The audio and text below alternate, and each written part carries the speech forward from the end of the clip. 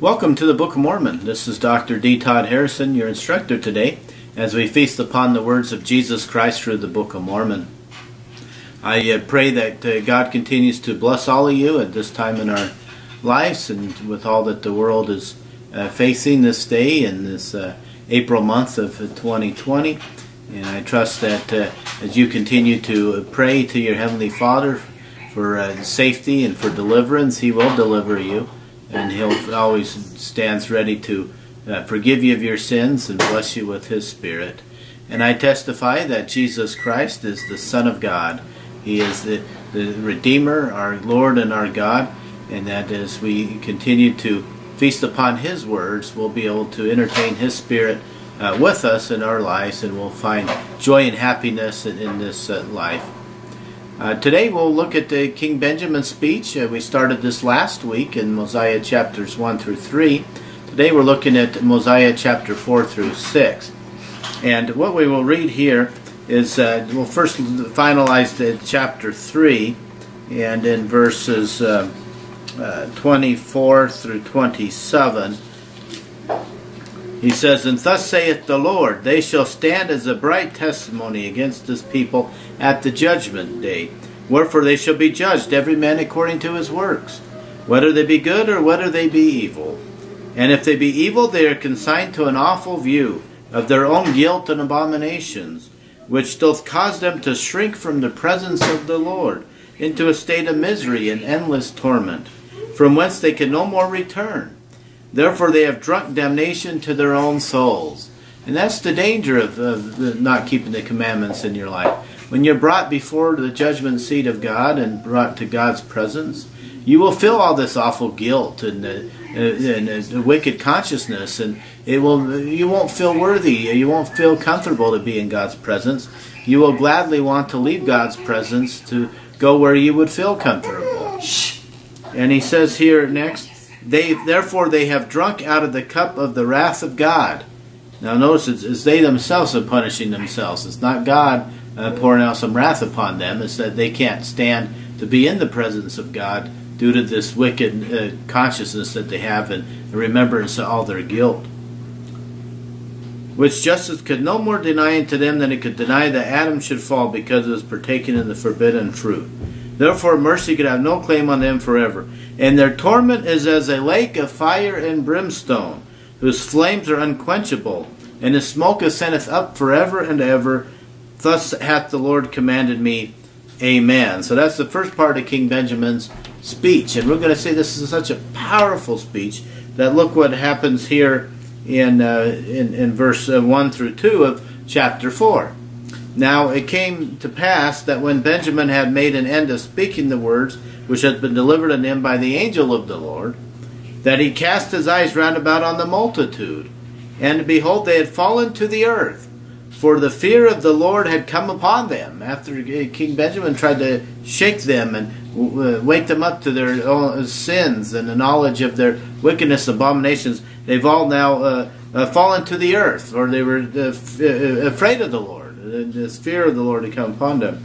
And they had viewed themselves in their own carnal state, even less than the dust of the earth. And they all cried aloud with one voice, saying, "O have mercy, and apply the atoning blood of Christ, that we may receive forgiveness of our sins, and our hearts may be purified. For we believe in Jesus Christ, the Son of God, who created heaven and earth and all things, who shall come down among the children of men." In verse 3, "And it came to pass that after they had spoken these words, the Spirit of the Lord came upon them. And they were" what? "Filled with joy." When you repent of your sins, you are filled with this joy that the Scriptures continue to talk about. "Having received the remission of their sins, and having peace of consciences, because of the exceeding faith which they had in Jesus Christ, who should come, according to the words which King Benjamin had spoken unto them." So again, the forgiveness of sins is you have to have faith that Jesus Christ really will and has forgiven you of your sins in order to obtain this great gift of mercy.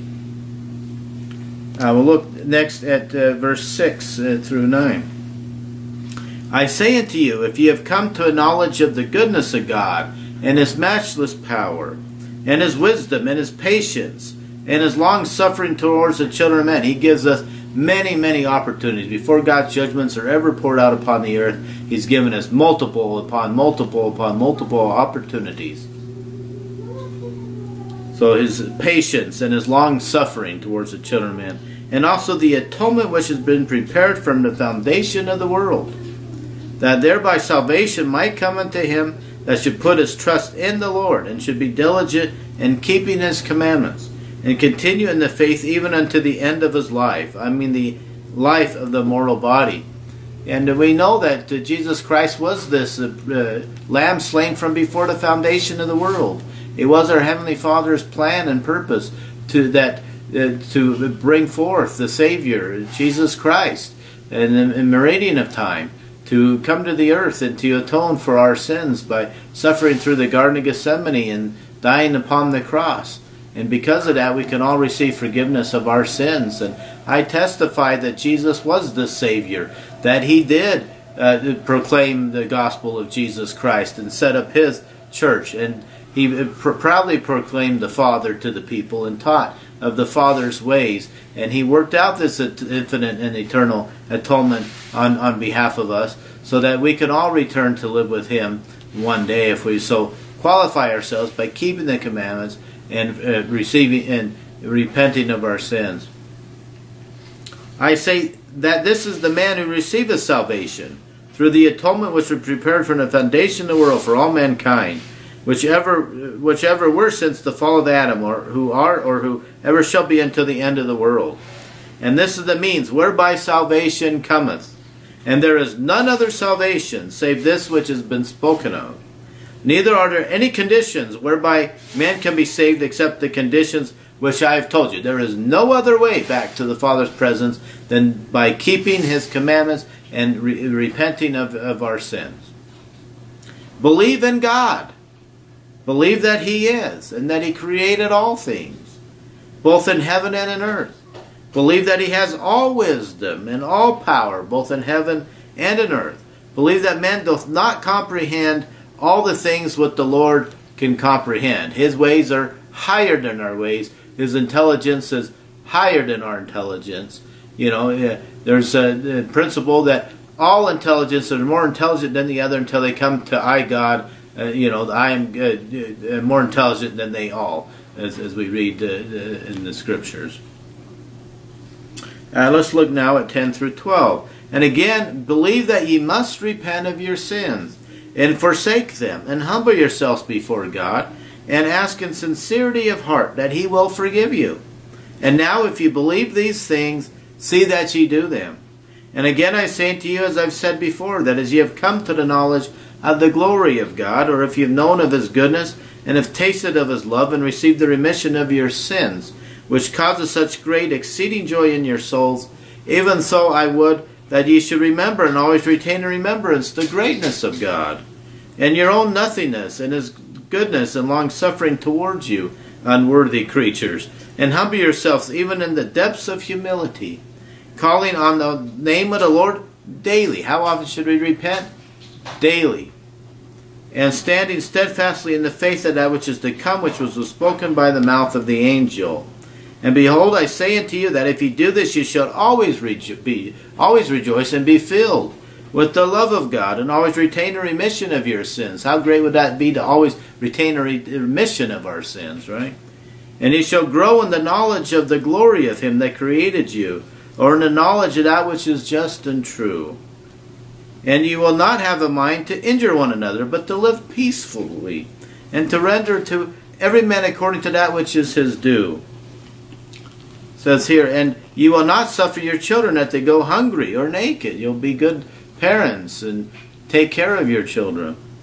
Neither will you suffer that they transgress the laws of God. It's important that we teach our children from the day they're born, that God exists, that Jesus is the Messiah, and that we need to learn to repent of our sins and to study His daily word through the Scriptures. And that you don't fight and quarrel one with another, and serve the devil, who is the master of sin, or is the evil spirit which has been spoken by our fathers, he being an enemy to all righteousness. But ye will teach them to walk in the ways of truth and soberness, You will teach them to love one another and to serve one another. And also ye yourselves will succor those that stand in need of your succor, and you will minister your substance unto him that standeth in need. And you will not suffer that the beggar putteth this petition to you in vain, and turn him out to perish. Perhaps thou shalt say that this beggar has brought upon himself this misery, that perhaps it's his fault that he didn't go to school, or he didn't work hard enough in school, or he didn't get the right job, or he didn't, there's lots of things that we often will say, in the human nature to tend to think that the beggar, that it's his fault that he's like that. We don't know what that person went through in his life. We don't know what opportunities he or she may have had.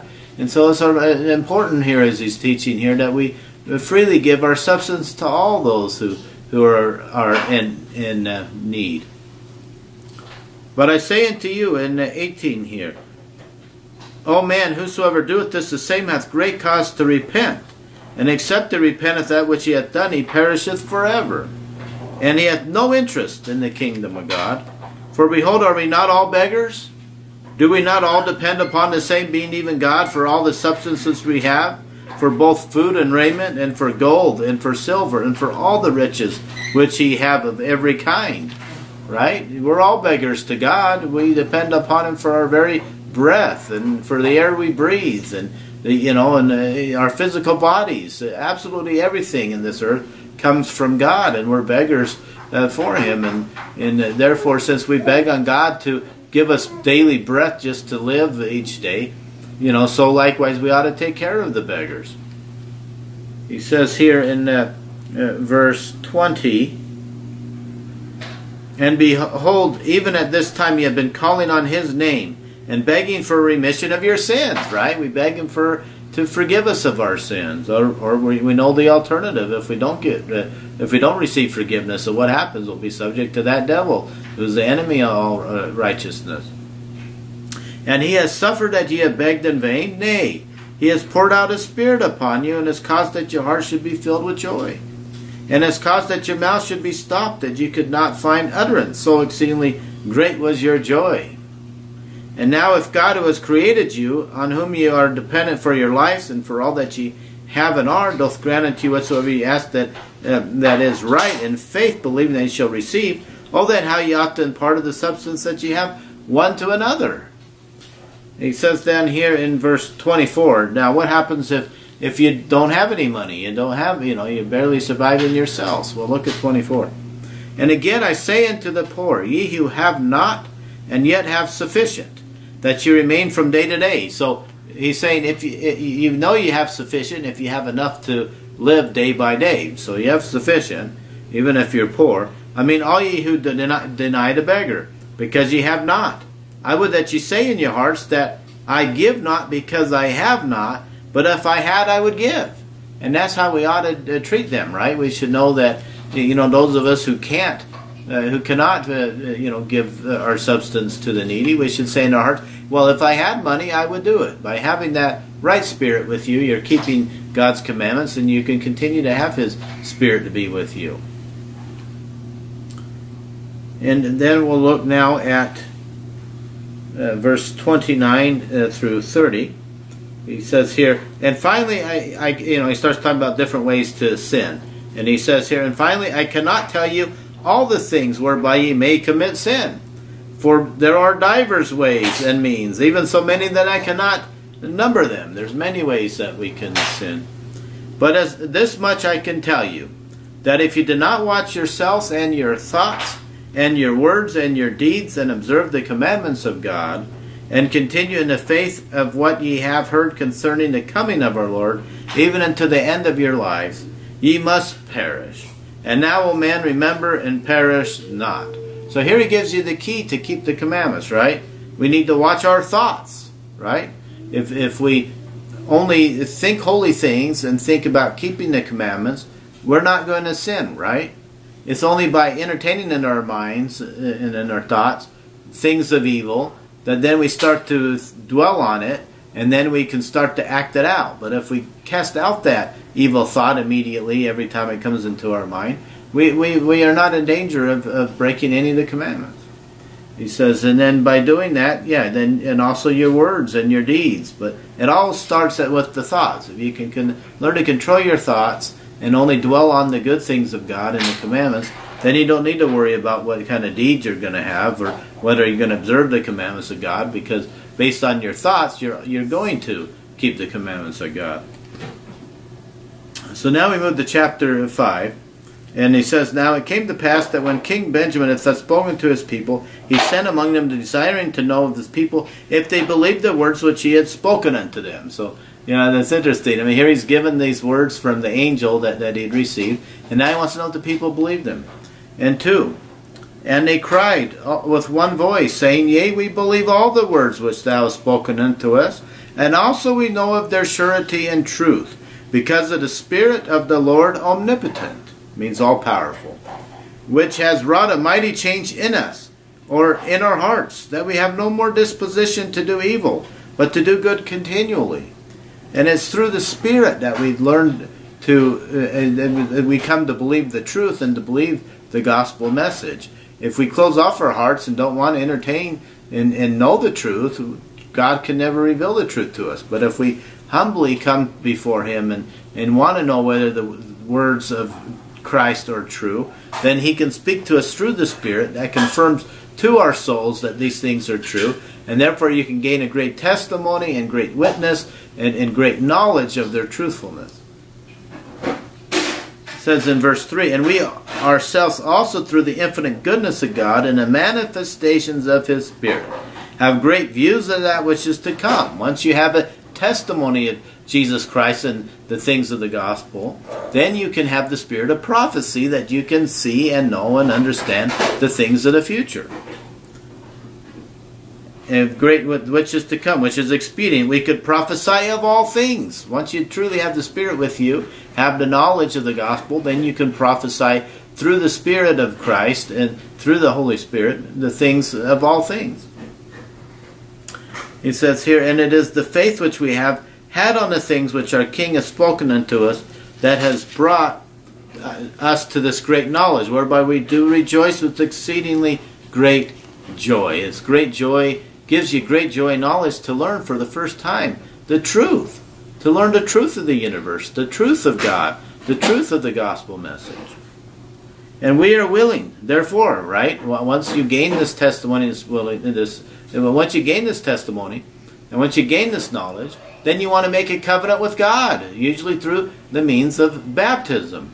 Here he says about this covenant with God, we are willing to enter into a covenant with our God to do His will and to be obedient to His commandments in all things that He shall command us, all the remainder of our days, that we may not bring upon ourselves a never-ending torment as has been spoken by the angel, that we may not drink out of the cup of the wrath of God. In verse 7, and now because of the covenant which ye have made, ye shall be called the children of Christ, His sons and daughters. So we take upon ourselves the name of Jesus Christ. For behold, this day He hath spiritually begotten you. For ye say that your hearts are changed through faith on His name. Therefore ye are born of Him and have become His sons and His daughters. And under this head ye are made free, and there is no other head whereby ye can be made free. There is no other name given whereby salvation cometh. Therefore I would that ye should take upon you the name of Christ, that all that you that have entered into the covenant with God, that ye should be obedient unto the end of your life. And it shall come to pass that whosoever doeth this shall be found at the right hand of God, for he shall know the name by which he is called, for he shall be called the name of Christ. And that's why God, when He restored the true church to the earth after nearly 2,000 years, by divine revelation to the prophet, He said that this church shall be called the Church of Jesus Christ of Latter-day Saints, so that we are called by the name of His Son, by the name of Christ, the Church of Jesus Christ. And it shall come to pass that whosoever shall not take upon him the name of Christ must be called by some other name. Therefore he findeth himself on the left hand of God. If you're not known by the name of Christ, you would be known by some other name.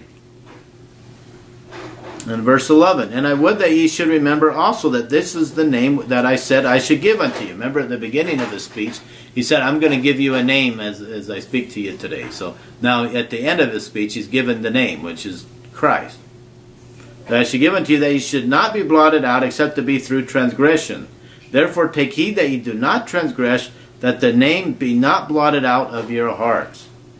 And then in verse 15, therefore I would that ye should be steadfast and immovable, always abounding in good works, that Christ, the Lord God omnipotent, or all-powerful, may seal you his, that ye may be brought to heaven, that ye may have everlasting salvation and eternal life, through the wisdom and power and justice and mercy of him who created all things, in heaven and in earth, who is God above all.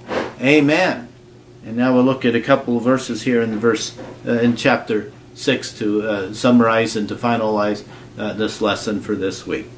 This is King Benjamin now, and it says in verse 1, and now King Benjamin thought it was expedient, after having finished speaking to the people, that he should take the names of all those who had entered into a covenant with God to keep his commandments. And that's why we still do that today. Those who enter into the waters of baptism, their records are kept by the church, just like it's always been done throughout the history of the world.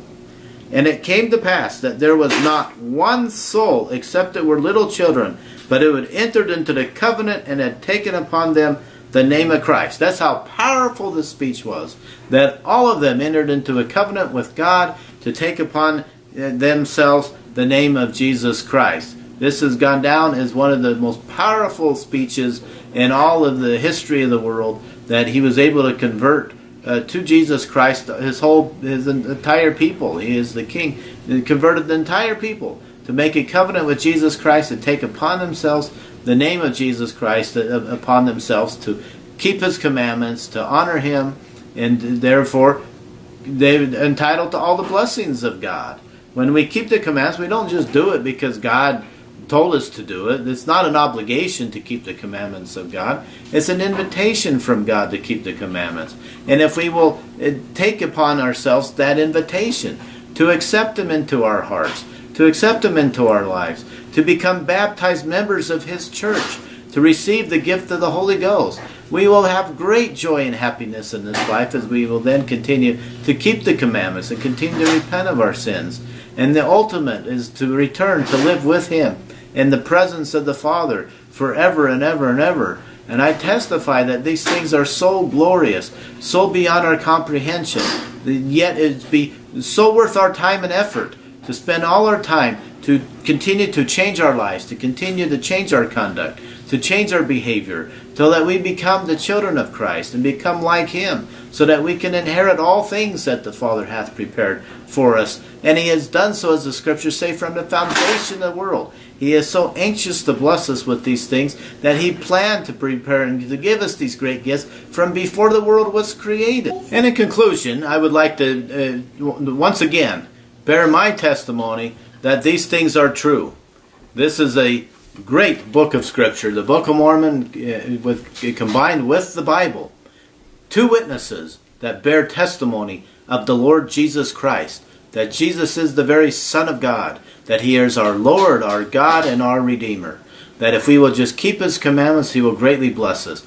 I testify that he came to the earth in fulfillment of all the prophecies of all the holy prophets since the world began, all the way since Father Adam, and that he, after working out his infinite and eternal sacrifice and atonement on our behalf, God raised him from the dead on that third day. He then witnessed and bore him, said, "Handle me and see, for a spirit hath not flesh and bones as ye see that I have." He let many become witnesses of his resurrection, so they could go forth and teach the world that God exists, that Jesus is the Christ, that Jesus is the Son of God, that he lives today.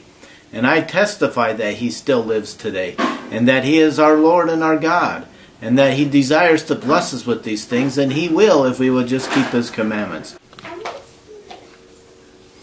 And so I want to conclude this week with this testimony and this witness to you, the things that I know by having spent years studying the Scriptures and years praying to Heavenly Father and gaining this witness and this testimony for myself, independent of any other person in this world, that I know these things are true. And I testify of these things to you in the name of Jesus Christ. Amen. And I welcome you to continue to study the Scriptures. I'm anxious that next week again we'll study once again as we continue to work this year through the Book of Mormon, another testament of Jesus Christ. I love all of you. I thank you for your time and your effort that you spend to continue to study these words and to learn from the Scriptures. And I trust that God will continue to bless you as you do so. And until next week, Dr. D. Todd Harrison.